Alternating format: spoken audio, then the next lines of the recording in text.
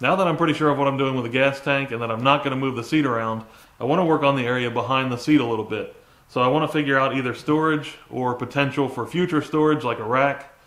And I also want to do the rear lighting, tail light, brake light, turn signals, possibly a tag bracket of some sort for my registration sticker. I looked around at top cases and mounting solutions for those, but all of those that are good quality are more money than I'd want to put into this project right now. I even considered trying to make a mount for the case that I already have for the T-Max, but then when I put it up here, it kind of looks like you're trying to tow a refrigerator when you see the size of this compared to the rest of the bike. So I found a sheet of 8" by 12" 1/4" thick aluminum online for under $20 shipped, and to me this would be about the perfect size for a rear rack on this thing. It's just a little more narrow than the seat. Got a few inches of overhang from the rear of the frame there, but that's fine because it will probably be taken up by taillight, turn signal, etc. I don't want it to remain rectangular, so it's probably going to be a lot of fun trying to shape this, and also I'm going to need slots in here and things like that for mounting things in the future. So it'll probably take a lot of work to actually turn this into something I like, but at least the price was right if I'm willing to put the effort in. After looking around online for a bit, this is what I ended up choosing for my tail brake light assembly and for my turn signals. This is a generic Chinese-made aftermarket LED tail light assembly for some Harley-Davidson models. I basically picked it up because it was $30 to $40 and it got a lot of good reviews. Also, I know that Harleys, some of them shake quite a bit, and I figured since it's still getting good reviews, then maybe it'll actually be a halfway decent piece. Because I've put a lot of taillight assemblies on scooters and had them vibrate themselves apart.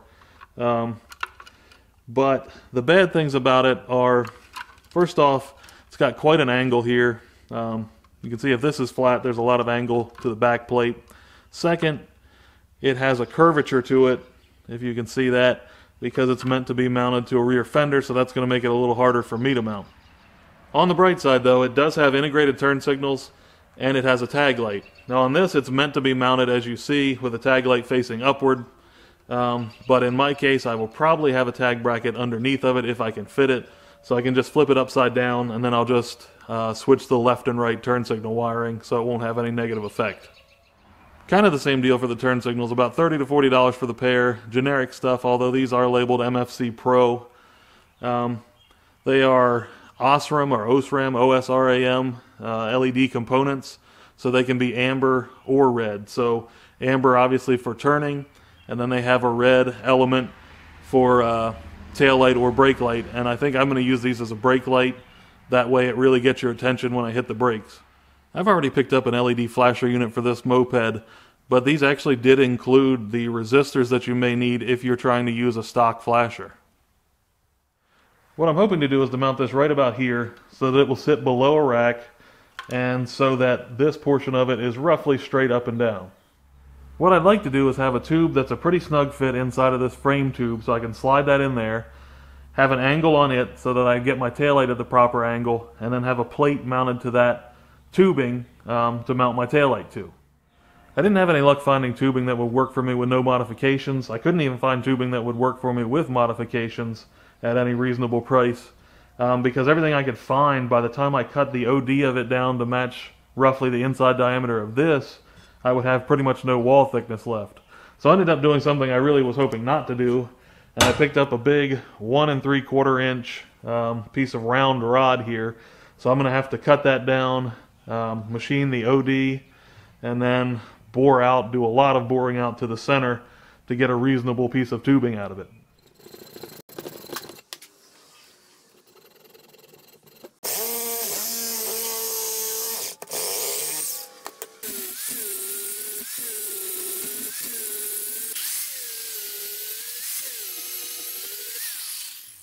There's my bar. I intended to cut that at a 14 to 15 degree angle.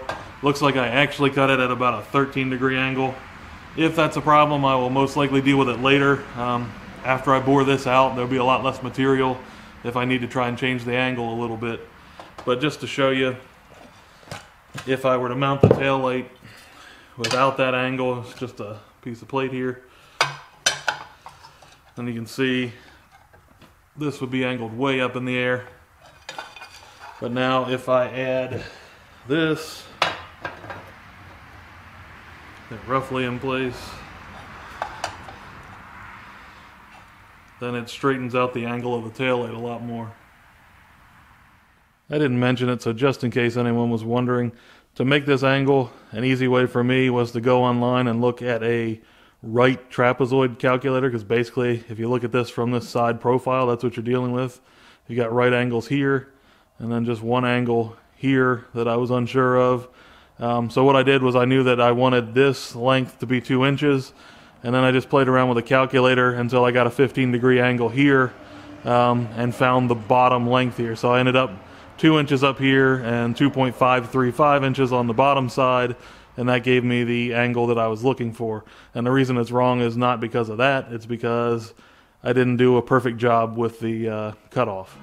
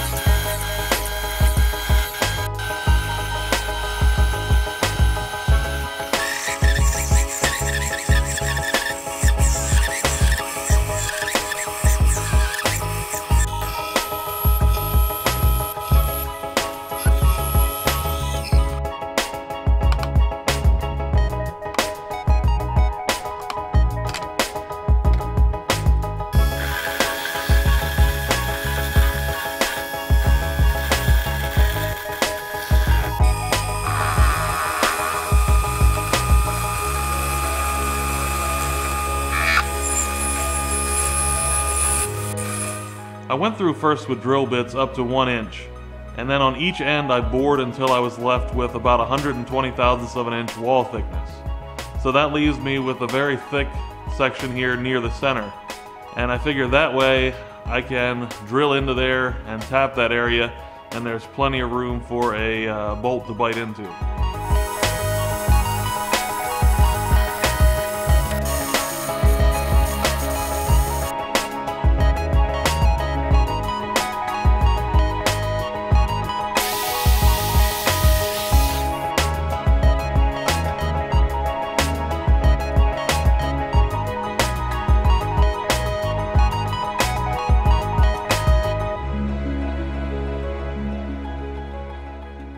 I've cut a piece of 16 gauge steel that roughly matches the shape of the taillight, but I want to do something about this curvature back here. I'd really like this plate to match up better with this taillight. So I looked around the garage and I found that the corner of this steel folding chair is actually pretty close to the curvature of the taillight. So I'm hoping that it's substantial enough that I can bend that 16 gauge steel around this turn.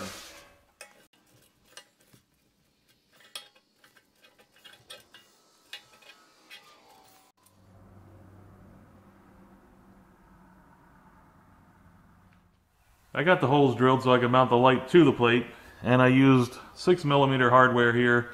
It's intended for much smaller standard hardware, but with cap screws or Allen keys, the M6 will actually fit.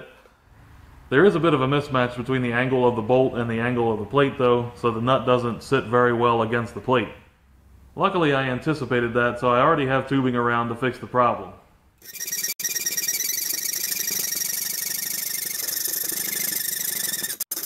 That's better. Unfortunately, I can't put these in place because I'm waiting on my welding helmet, but while this is secured to the light, I'm going to go ahead and mark around here and trim this plate better.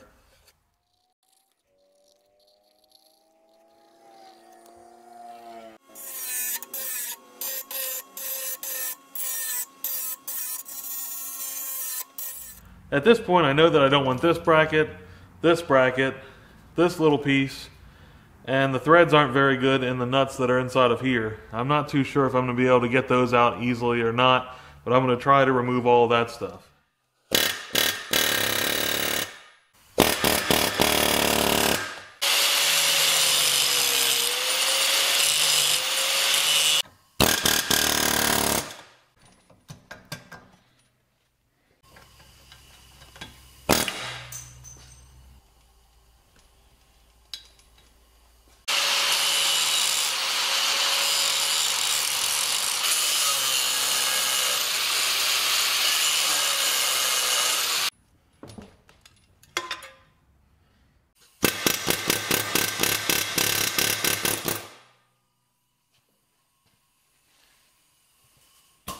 since I was right here, I figured I might as well take a look at the floppy seat that I don't really like.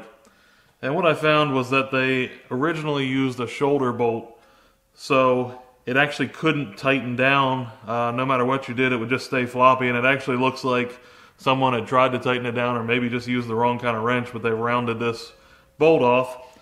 So I decided that what I'd do is just use a regular bolt, and I cut a piece of tubing to use as a spacer in here. Then the seat bracket will go on like that, and I should be able to tighten it up, hopefully, enough that it doesn't flop all around all the time. Yeah, that's much better. Just got to remember to use a lock nut when I put that back together, but at least it's not wobbling all over the place now. Now I'm going to try to make another mount for the rack somewhere up here, sort of similar to what they've got back here. I think I'm just going to take a piece of 1-inch square steel tubing, basically cut that in half since I don't have any channel. That'll be a lot stronger than just having a flat bar going across there, and get that ready for whenever I can weld again.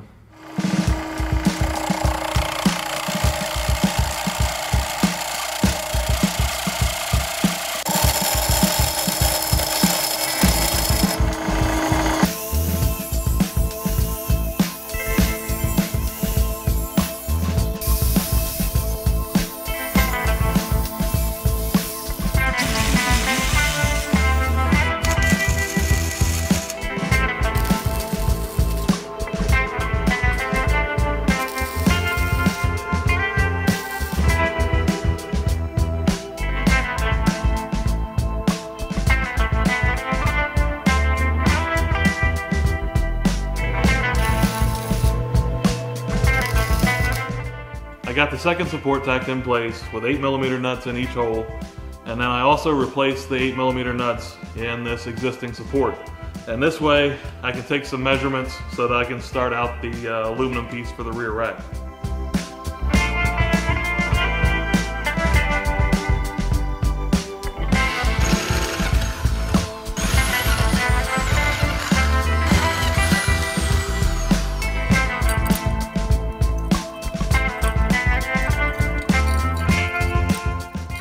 Well, it fits, but I need to make some spacers to fix this angle and also to keep it from riding on the little hump in the center back here.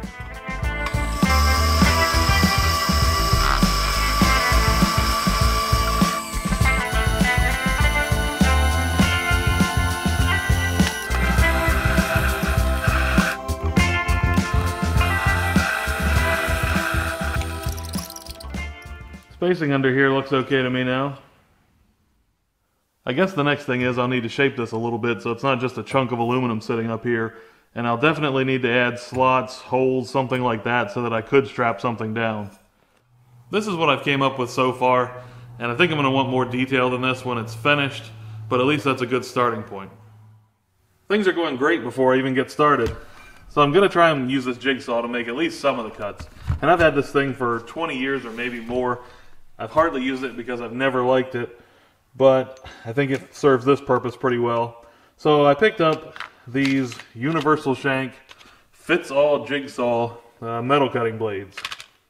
This is how they come out of the package, and my jigsaw will not grab onto this.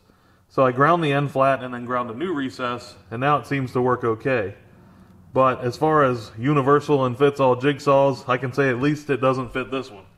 I'm going to start with a real small cut here on the corner since I'm not convinced that this is going to go well for me.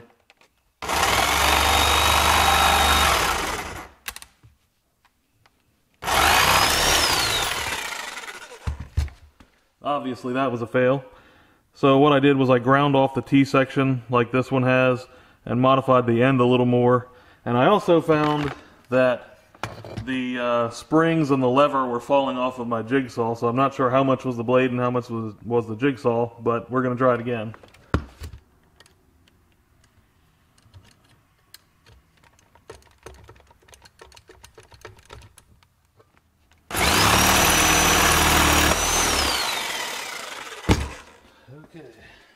Alright, I give up. I've got a couple of old blades that never did work that well, but these were actually bought when I bought the jigsaw, so maybe they'll stay in there.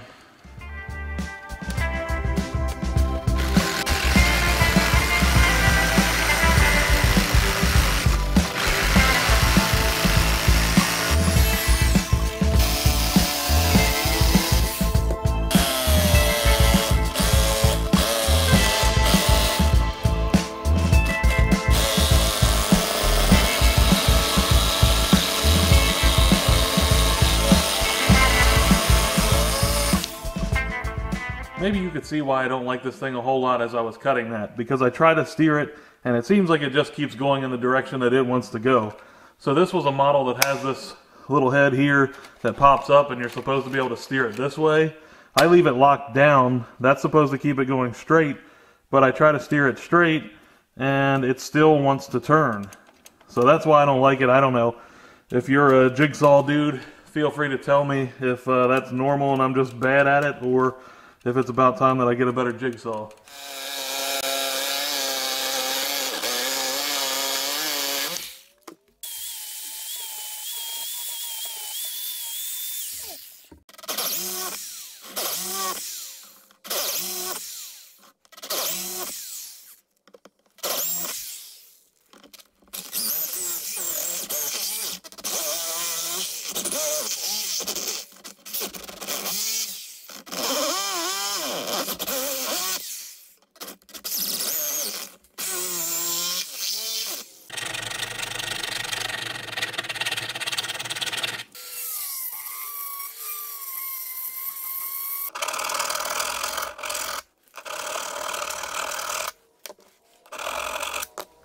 It's a whole lot better than just looking at a rectangle, but I still think it needs more open space. If nothing else, maybe slots along the sides to help me secure something if I wanted to strap it across that way. Here's my next bad idea, to cut out these 4 sections, and then if I can get that right, repeat it over here, and then still probably have to figure out something to balance out the bottom.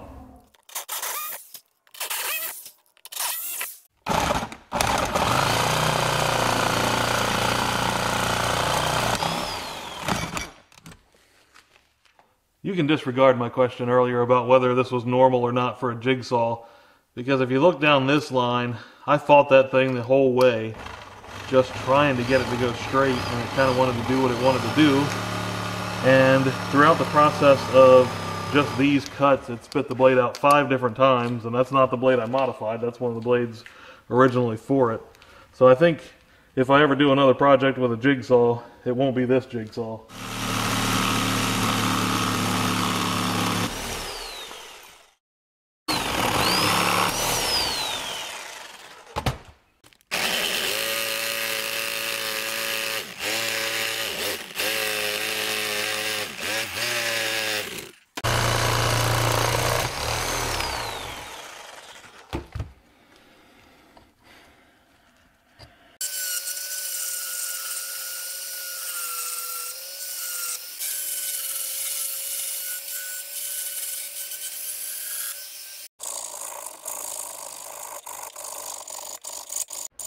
I've got the matching design drawn out on the opposite side and drilled to start, but this time I've got a new jigsaw. I just went ahead and picked this up. It was about 60 bucks, so cheap enough, and I'm hoping maybe it'll be a tool that I don't hate anymore. So we'll see if it goes more smoothly this time.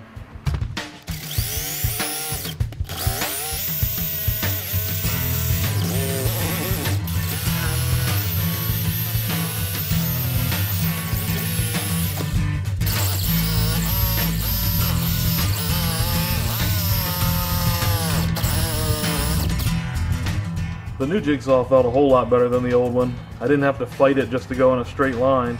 Now the cuts are still pretty terrible, but at least now I know that it's my fault and I'm just bad with a jigsaw.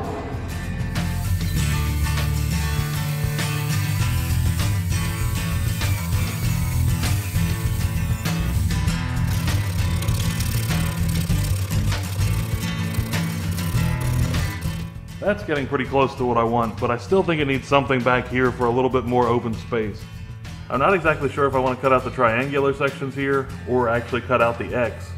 So I'm going to start with the side parts and then see what I think after that.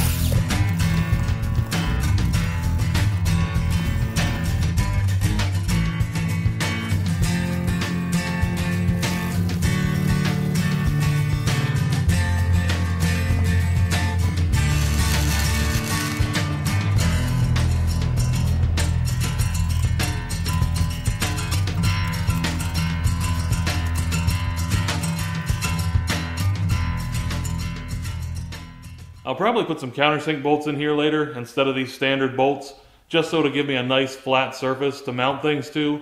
I just don't have the bolts here to do it right now. But other than that, the rack is finished. Now I can turn my attention back to the tail and brake light assembly.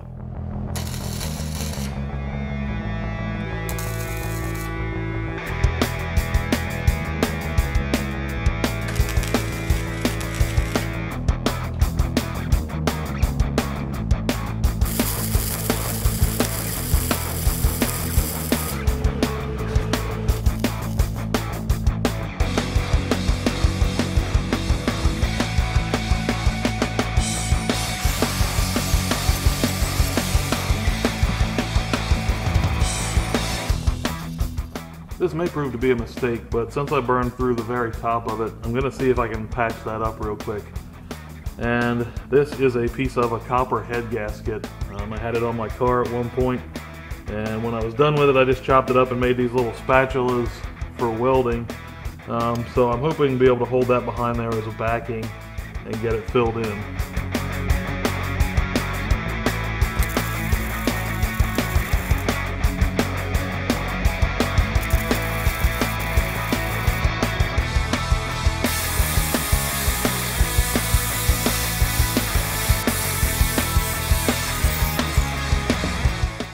Now I need to make a hole through this plate so that I can pass wires from the taillight into the frame.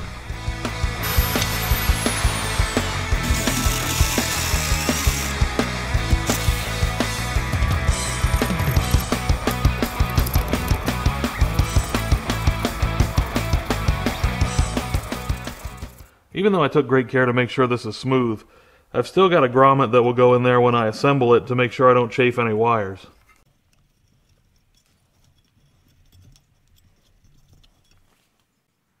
I'd also like to use this plate to mount the rear turn signals. So I made up a couple of steel tabs and I've got them all marked out, so I just need to weld them on.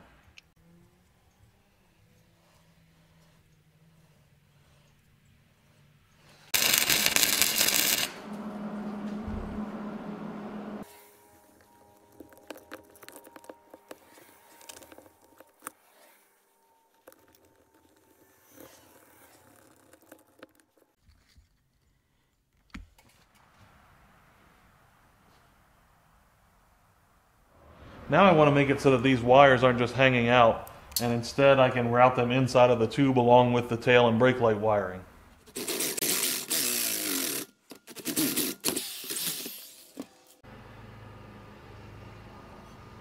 I'm going to go ahead and cut the terminals off the ends of these turn signals because I don't need them, and it just makes routing them through holes more difficult.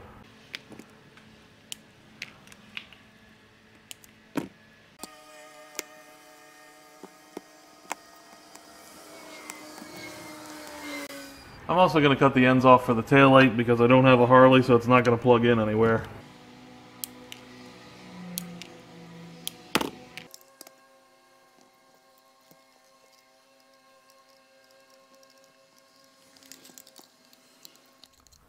Got a whole lot of wires coming out of the back now, but the problem is I don't know what they all do. So they do give me a little bit of guidance on the back of the tail brake light combo for what each function should be. I'm going to check those anyway. The turn signals don't tell you at all what the wires do, so I'm going to need to check those. So I've just got the old battery out of that moped here. I've got it hooked up to a charger because it doesn't have very much power. It should be enough to get things to illuminate. And then I'm just going to write down what everything does so I know for later. Okay, or not, because it looks like I don't even have enough power in this old battery to get an LED light to illuminate, so I have to get another battery. The easiest option for me right now is just to move the whole operation over to the truck and use its battery.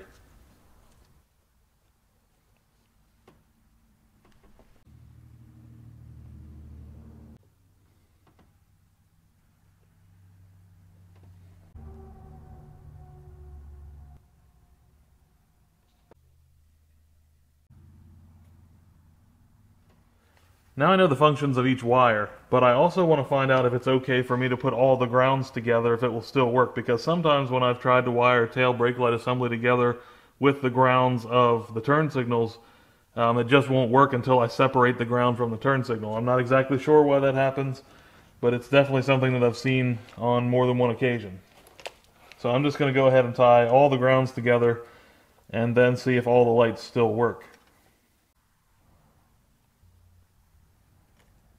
That looks good. Now I also want to make sure that when I tie the turn signals or tail and brake light together, in addition to the grounds, that I still don't have a problem. And I think what I'm going to do with this is use the red section of the turn signals for an additional brake light, just so there's a lot more stuff lighting up when I hit my brakes. So I'm going to tie all those together as well and test that.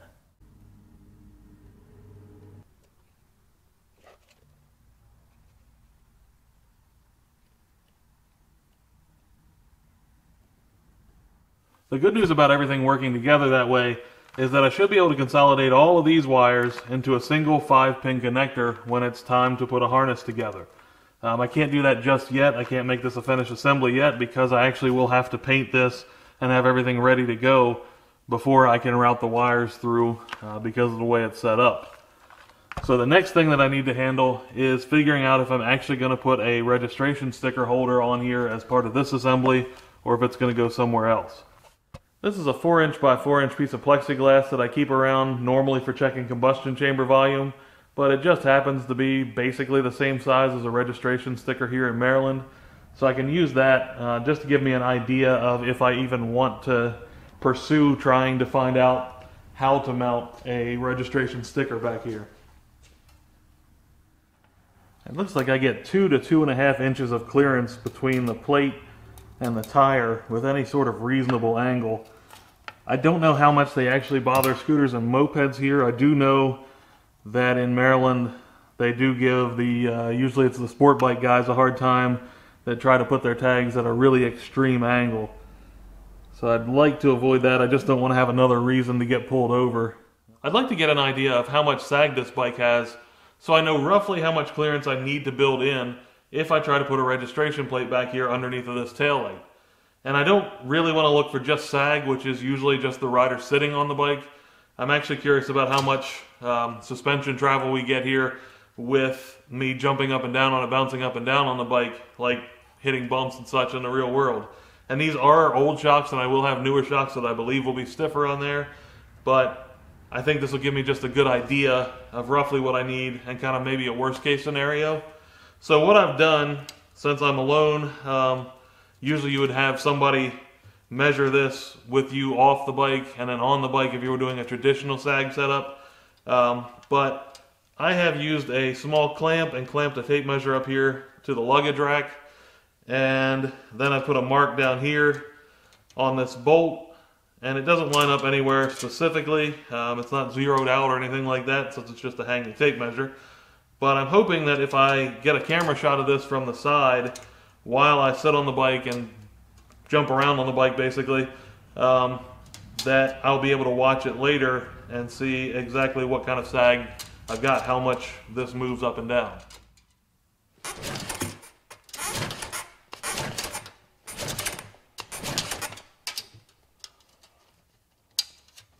After checking the footage, it looks like there's about 2 inches of travel with me jumping up and down on the scooter to simulate a very, very large bump. So I think it might be pushing it a little bit. I won't have a whole lot of room left, but I'm still going to go ahead with the initial plan and try to make a plate that mounts below the tail and brake light assembly there. And I've got a piece of 18 gauge steel here, already marked out the pattern for my plate.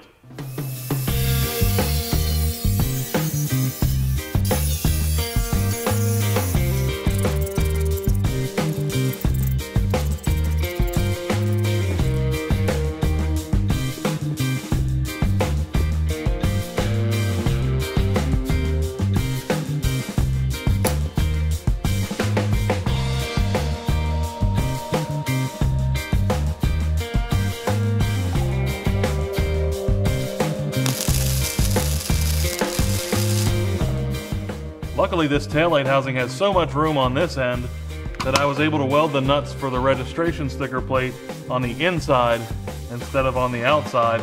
That keeps it nice and clean and makes it easier to mount.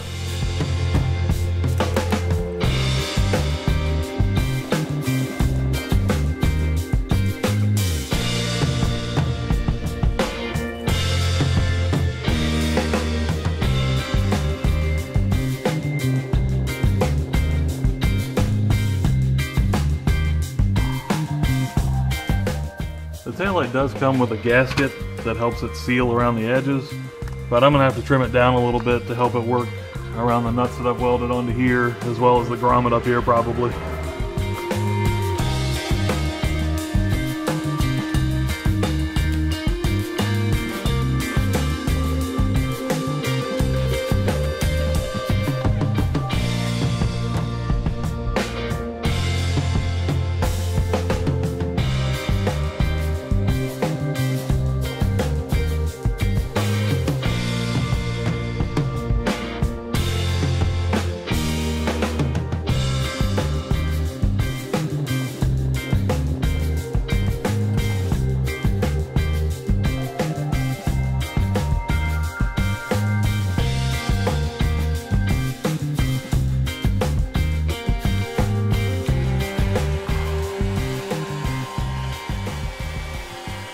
I bundled all of the grounds together, the left turn signal, the right turn signal, and all the brake lights.